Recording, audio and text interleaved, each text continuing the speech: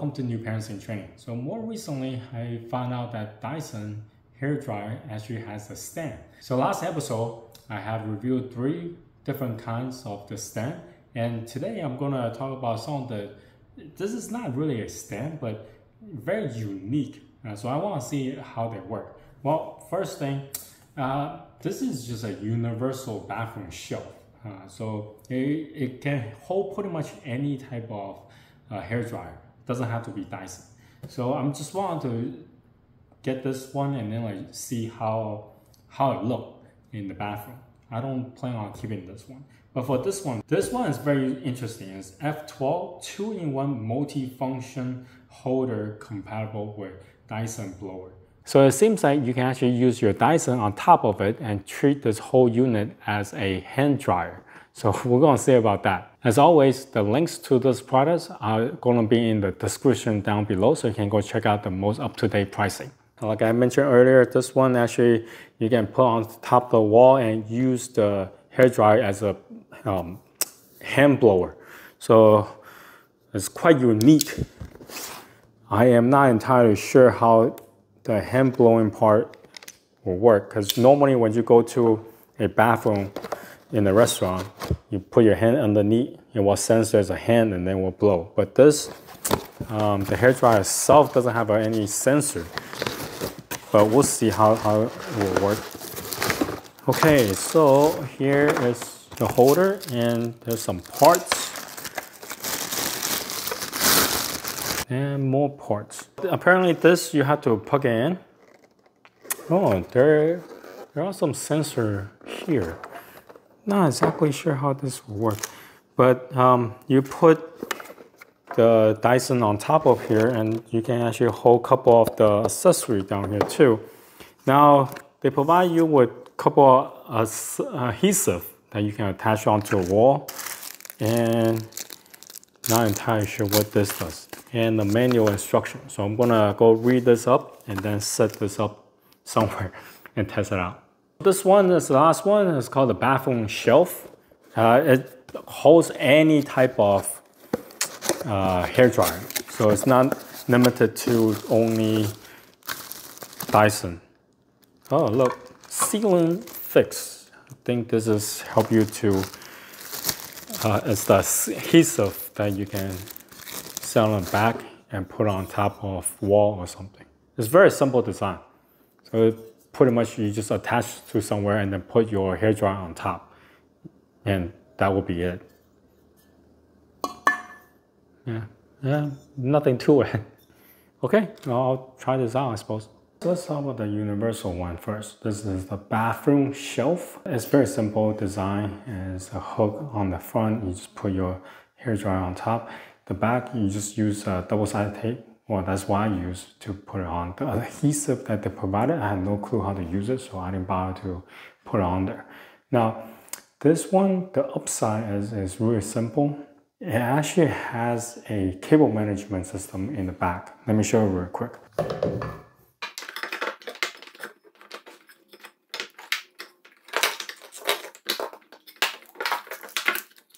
Actually able to hold all the cable slack up here. So when you need to use it, you just take the plug out and then plug it in, and you can start using it. It's quite useful. Now the downside is, well, obviously it cannot hold anything else aside from just the hairdryer and the cable itself.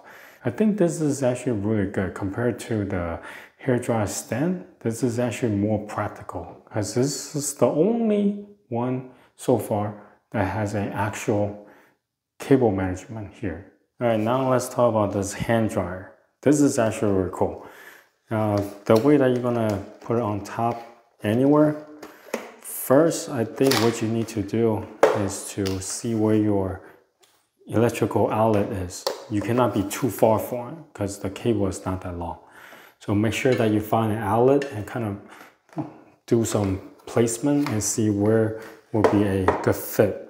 And then they do provide you with a 2 adhesive. So what you need to do is put on the back end and then peel back the seal. make sure that this is level with the machine because you don't want this to come out crooked. So now it is on. So you can just slide up and this adhesive will be on there. Okay, so a couple of things I need to mention. So there is a sensor here. Now there's a plug in here. This is where you're gonna plug your hairdryer outlet into. So I'll show you that to you in a little bit. And these two are to hold accessories. So it can only hold two. So here's the sensor. This is where the air is gonna come out of. Yeah. All right. So let me put this on top. Now your Dyson need to be on the on position. So how this will work is you put the Dyson on top.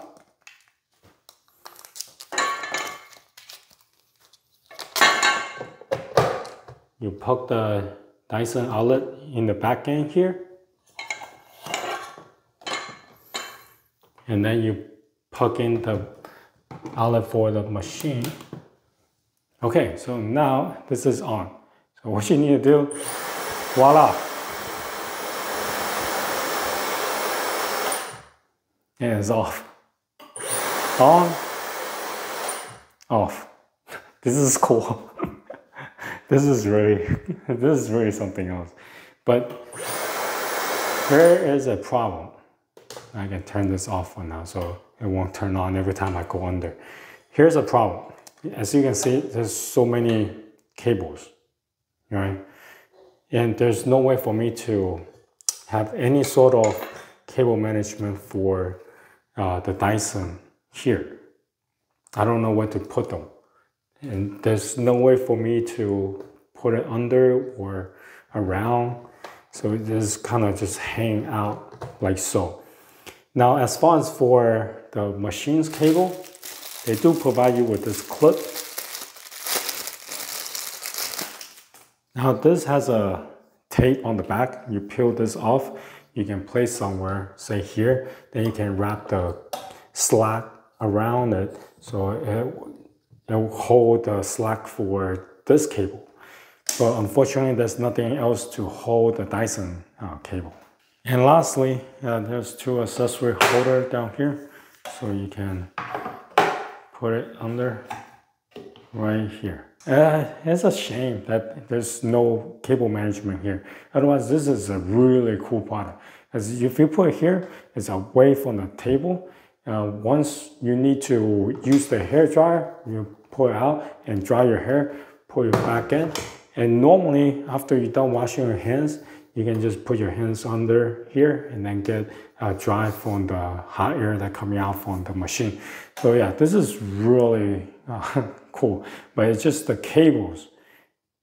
The cable is just yeah, it's not gonna work. It's just like hanging loose everywhere. Yeah, it's a shame. Anyway, if you have any questions, comment down below. Until next time, bye.